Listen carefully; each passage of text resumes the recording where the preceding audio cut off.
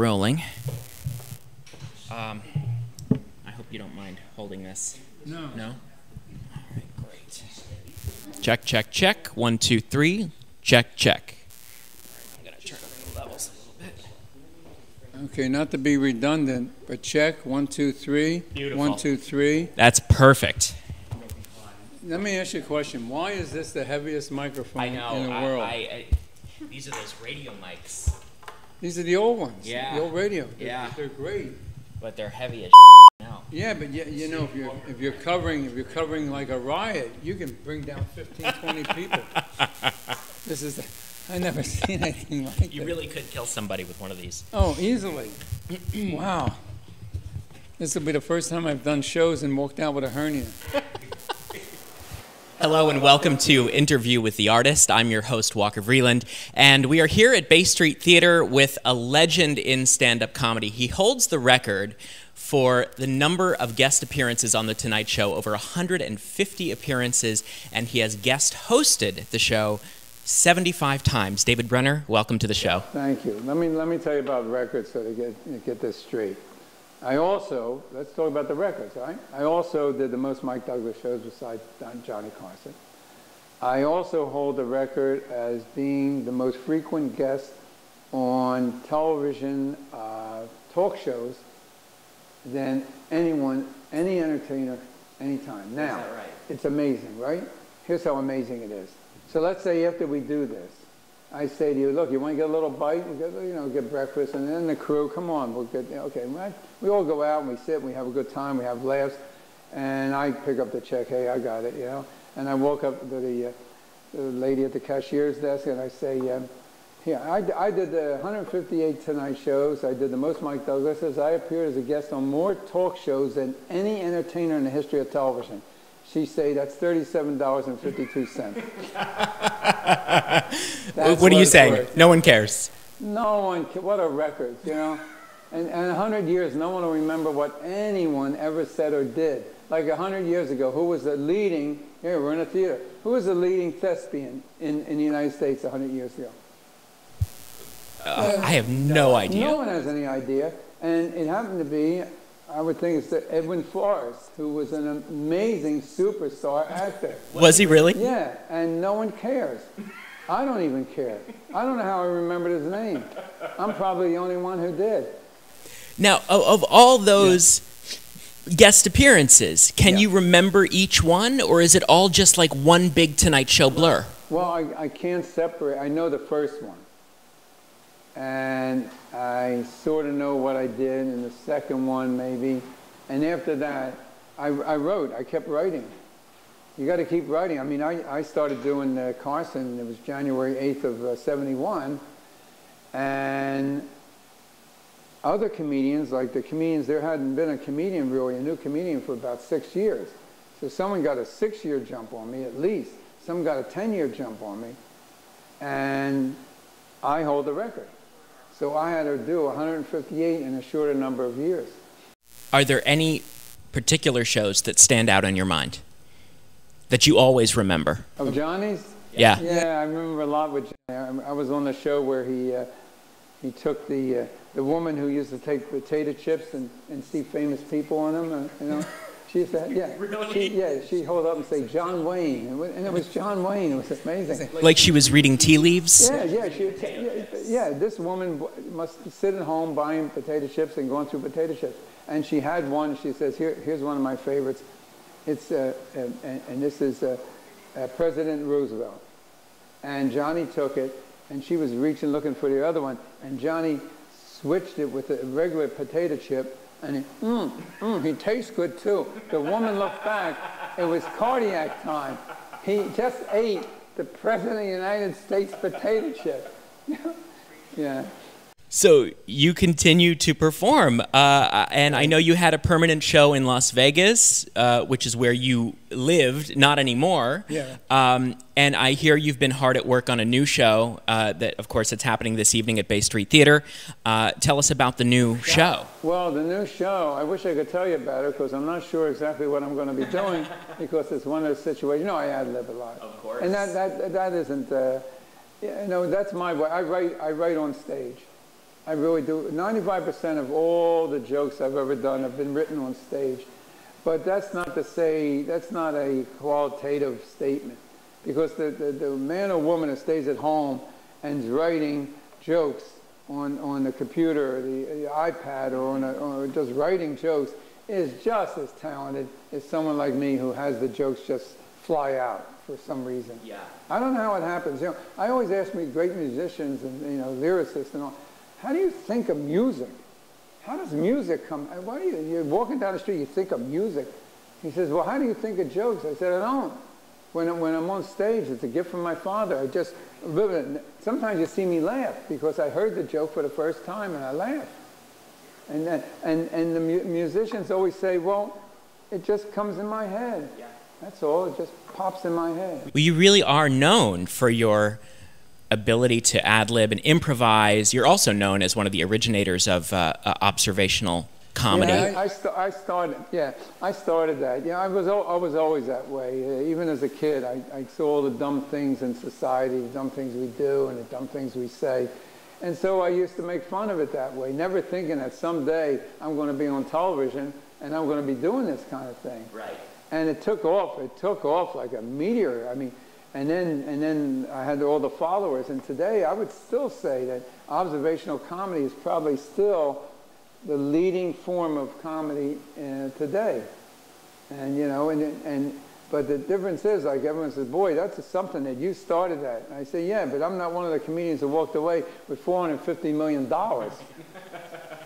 Right. Where's my porgy money? Yeah, where's my money for all those great successful TV shows that use observational comedy? You know, how about a little check here, boys and girls? Well, you're also known for being extremely current. I mean, what happened that day? Mm-hmm.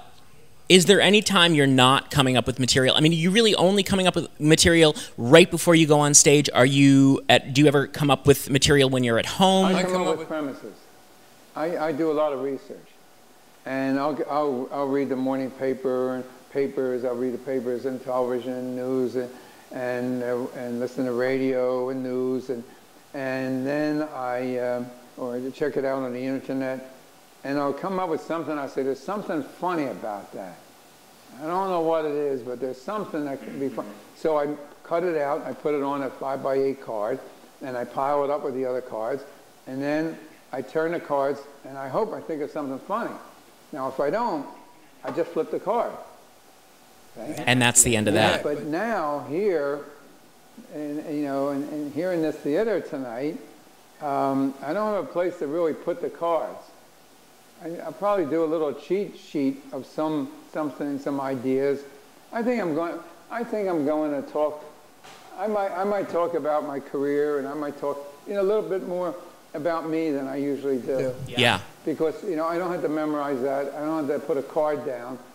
Born in Philadelphia, Pennsylvania. Yeah. I kind of know it. Yeah, and you know where you are right now. You're in Sag Harbor, and you have no idea. Oh, I'm way worse knowing where I am. No idea where he is. Yeah, but I know where I've been, and I don't know where I'm going, but I know where I've been. Yes. Most people can't even remember. They'll say, "Oh, we went there. Oh, where was it we went?" I know where I went 10 years ago.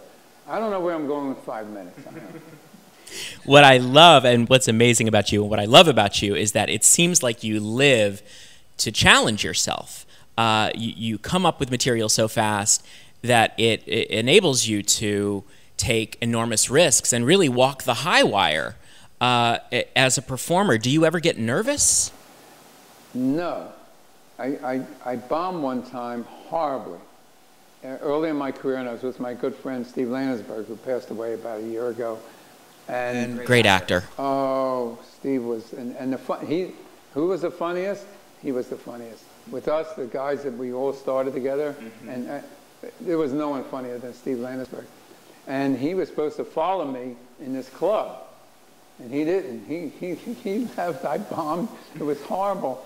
And I came out on McDougal Street, and I said, I used to take a little over-the-counter tranquilizer. I think it was called something like Milltown or Motown. No, that was a record company. I didn't need an album.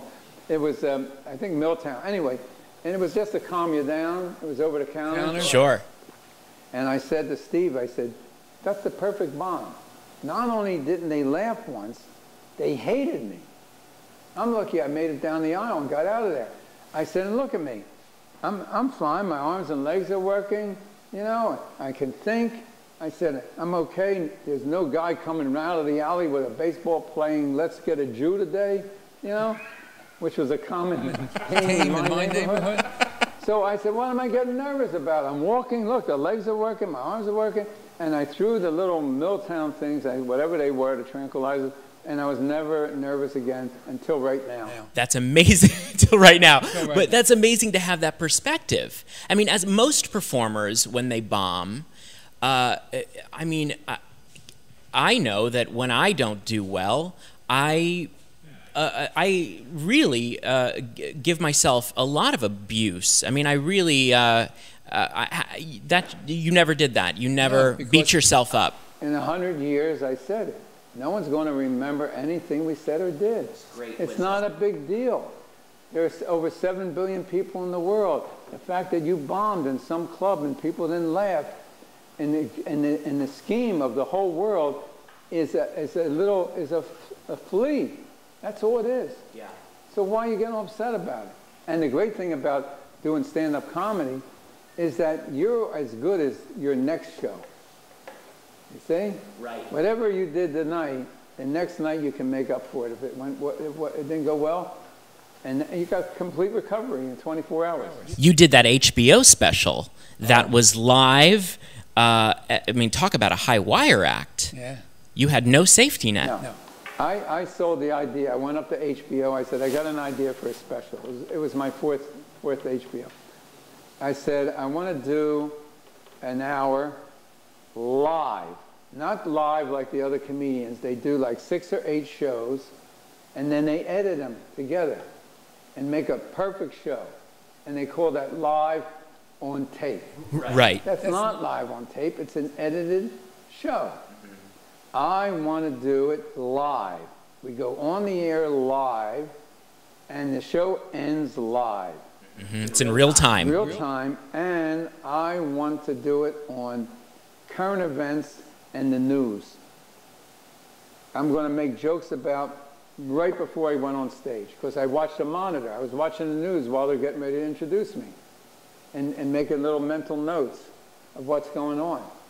So I just went out there and I let it fly, and there was no safety net. As a matter of fact, they came up with the ad where you have me laying down on a high wire over Las Vegas.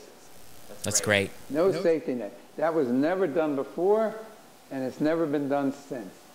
Because you have to have a lot of guts and stupidity combined to do something like that. Absolutely. Amazing. Yeah.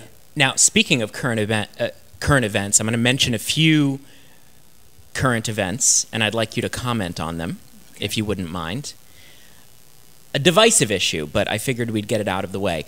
Trayvon Martin, George Zimmerman. I'll make a statement, and I'm going to state this 100% absolute. Trayvon is dead. Zimmerman is alive. I feel really bad laughing about that, but that's it. It's very simple. Next, my favorite word in life. I love it. Paula Deen. Paula Deen? I know, very, very controversial issues. What do you today. think of Paula Deen? I think there's certain things, I think there's certain words that some people can say and some people can't say. Do you agree with that? Look, I grew up, I spent 12 years as the only white kid in a black neighborhood. And I heard the word all the time. But everyone was saying it. And they didn't say it with hate. I think that, like Mel Gibson and Paul, these people are bigots. They're bigots. I agree. They're full of hate for a certain group of people, whether it's black people or Jews or whatever, Italians. These are people with hate inside. She was arrogant enough to expose her hate. Now, the thing to do when that happens, except money comes in the window, you defend yourself. She should have just said, this is how I feel about it, and I'm cooking. And that's it. You want to learn how to cook? Come to me. I'm going back to the kitchen. Yeah, and if you notice in my kitchen, there are none of those in my kitchen. I mean, be what you want. Exactly. If you want to be that spiteful and that ignorant and that mean, be it. Right. Don't pretend to be full of. Right. I remember on some talk show recently, she brought out this young black man who it was like she was putting him on display. Oh, look, this is a friend of mine. I love this man. He is dear to my heart. Exactly. Be what you are. Don't. Yeah, and then she's trying to recover from it. Yes. Look, there are people who are going to hate other people for the rest of the time there are people on this earth.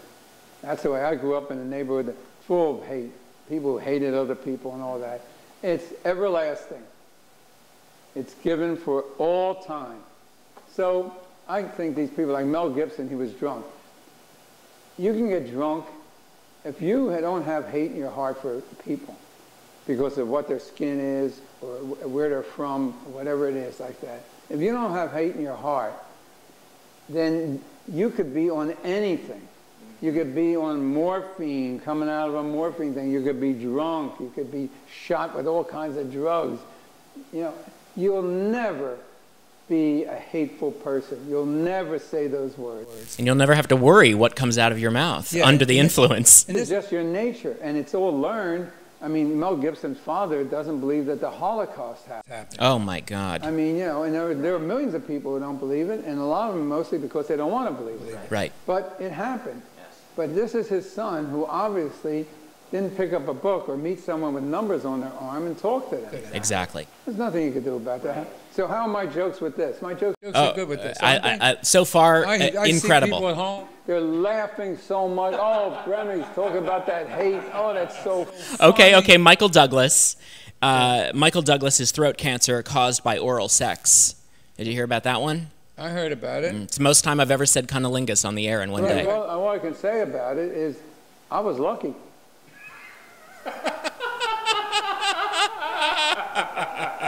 Still healthy after all these years. Yeah, in spite of all that. In spite of all that. I'm probably healthy because of that. Amazing. You've also written several books, the most recent being, I think there's a terrorist in my soup. It's a guide on how to use humor to cope with personal problems as well as how to cope with the problems of the world. Right. And this is something you learned early on, right? I mean, how to use humor to get through painful situations. Well, my father, who was the funniest man I ever met, he once told me when we were talking about, I was still a kid, and there was already anti-Semitism had already entered my life and all. I was just a little boy in fights and all that kind of thing. And my father said, you know, when you grow up and you become a man, you're going to have people who are going to hate you for no other reason than you're Jewish. Now, yes, it is so stupid, but it's there. Now, what you do is you try whatever you can to talk them out of it. You can tell them about the people. You can tell them what we've accomplished in the world. Or, you know, whatever we've done that other people haven't done, that we've been great leaders and intelligent, you know, visionaries. Yes. And you could do all that. You could talk about our history and how we've overcome every country that tried to kill us is no longer a country, and every people who tried to kill us, they no longer exist.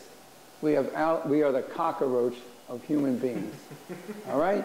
You can try that. But the main thing is to try to make them laugh. Because if you make someone laugh, he can't hate you. You can't be laughing. I'm going to kill you. You're horrible. Your skin is dark. You can't do that. See? He said, now, this is what he added. After you've done all that, if he still hates us, then you give him a reason to hate us. Exactly. So I would go through the whole thing, and then I always would say this at the end. Is there anything I can say or do to change your mind in this matter? And if the guy said no, I busted his nose as a starter. That's Now, in my book, I don't tell you to do that, I tell you to stick with the humor for yourself. Right. Something happens to you. It's bad. It's not going to get better for a while. Find the humor in it. Yes. What's so funny? I remember when I was a little boy, we didn't have any heat in the house, and we didn't have furniture for a year. We slept on the floor. And one night, it was really cold. The coldest room was my bedroom. It was on the second floor in the back, and it was coldest. And I didn't want to complain because I knew family's going through a rough time. I was going on age 9. And my father poked his head in the door, and he said, he called me Kingy. It's my nickname. He said, Kingy, how you doing? I said, and I used his first name because I said, you know, he's my best friend. And I call my best friends by their names, so I called him Lou. So I didn't want to complain, but it was unbearable. And I said, Lou, you know, we slept with our clothes on. I said, Lou, I'm really cold tonight. He said, well, do what I do. Sleep on your stomach and turn on your stomach and sleep on your stomach and cover yourself with your back. Now that's funny. And I laughed. That was really funny. And I don't remember the rest of the nights being cold. It's amazing, the power of the mind. And the power of comedy. Yes, and the power of comedy. The power of, you can, you know, if you just force a smile, when someone forces a smile on the face, just smile, you know. You can't have a bad thought. You can't sit outside and smile and think something bad. Just to force a smile. Now, if you take it to the nth degree, the laughter, if you laugh, you can hurt. You can hurt. And laughter is this great, what it is to me, it's a salve you put on a wound until you can get to a hospital or a doctor to take care of it. Yeah, it's like a salve. Yeah, it just tied you over. You know, you're not going to break your arms while climbing, and then tell yourself jokes for the next 10 hours and not notice your arms are still broken. You talked about your dad and how his humor rubbed off on you, his humorous outlook and way of getting through tough times. But you were also born funny. I remember the last time we talked, you said that you don't think of your humor as a talent. You think of it as a gift. Yeah, it's not a talent. A talent is something you decide to do, and then you read all you can about it, you study about it, you practice it, you work with people who do whatever it is you want to do. You spend all this time and effort. When you are given a genetic gift of humor, where I always see the funny side of everything, thanks to my father, then this isn't a talent. I was making people laugh when I was talking at age 4, making grown-ups laugh. It's not a talent. It's a gift. You know what it's like? I remember the first job I worked, I got paid $35 at a place called Pips in Sheepshead Bay in Brooklyn. I was shocked when the guy paid me. He's paying me to be funny. This is shocking. That's like paying me, like coming up to me and saying, how tall are you? I'm 6'2". Uh-huh. And you have dark eyes, dark brown eyes. Yes, I do. Here's $35. Wait a minute. I had nothing to do with my height, you know. I had nothing to do with it. Why am I getting paid? Yeah. I don't want you to take this and tonight I'm going to do the show here and not get paid. Free. Yeah, right. Ladies and gentlemen. I can tell you that's not funny. No, definitely not. No, not funny. I have to tell you before we wrap things up, your website is so clever. On the homepage, you tell everyone basically that your website is really a virus and that your computer will become corrupt at any moment. Yeah. In the contact section, it lists your manager, your agent, your assistant, and then you list your urologist. Yeah, well, he's very important to me. Josh Fingerman. Yeah, Josh Fingerman. Dr. Fingerman. Also says in your website you're the founder of OldJewReview.com. What's the premise of this? Old Review, and we're thinking of starting it up again. I came up with an idea. My son's a graphic designer, and his pals are creative geniuses. And I said, you know, I don't know these games. The kids play the games. I said, what about, we were talking up and back about it. What about I go on and you tape me trying to do the game. And just whatever I say, whatever comes out, and we have it as an old Jew review of the games. So every time a new game came out, we did a review of it. And we were getting 10,000 hits and more for games. And I know the part of the premise is that you review the newest game releases having never picked up a controller or played any of the games. Yeah, but what I do is I will, after it's all over, they'll show me the game, or when I'm doing it, I pick up enough to see that the graphics are great, that the storyline is moving and exciting. Right. And then some of them are dumb or bad, and I would say it. And then I gave it kosher pickles. So like five kosher pickles was the finest review I gave. One kosher pickle was You're 77 years old. You're still going strong. No, am I? Yeah, so I've read. Yes. Do you think you'll ever stop? Who lives to be 180? Do you think you'll ever stop performing? Right after this show. Tonight, I'm walking out of here. And you know what I'm going to do? You know, there's a story of the man who puts an oar over his shoulder. He's been at sea all his life, and he's leaving. And enough of the sea, and he put a oar over his shoulder, and he walked. He kept walking, and he kept walking until the day that someone said to him, "What's that on your shoulder?" And that's where he lives. I'm going to walk and tell jokes. And when I tell a really good, funny joke, and some guy goes, "I don't get it. What are you talking about?" That's where I'm going to live. That's the moment. That's it. David Brenner, thank you so much for being here. Oh, it's good seeing you again. And thank you so much for being here. I'm Walker Vreeland here at Bay Street Theater, and we'll see you next time. Ciao.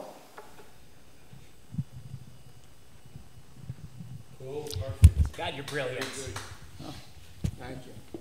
That was fantastic. Let me ask you one question. Yeah. Did you want to ask him, I'm sorry, this trip from Philly to New York City, does that make any sense? Or not really, no? No, it's okay. Look, I'm wearing the shirt, Pat. Because people would find it, I think, what I would find interesting, how do you go from Philadelphia to New York to play Pippins? How do you end up in Brooklyn? Well, I didn't do comedy in Philadelphia.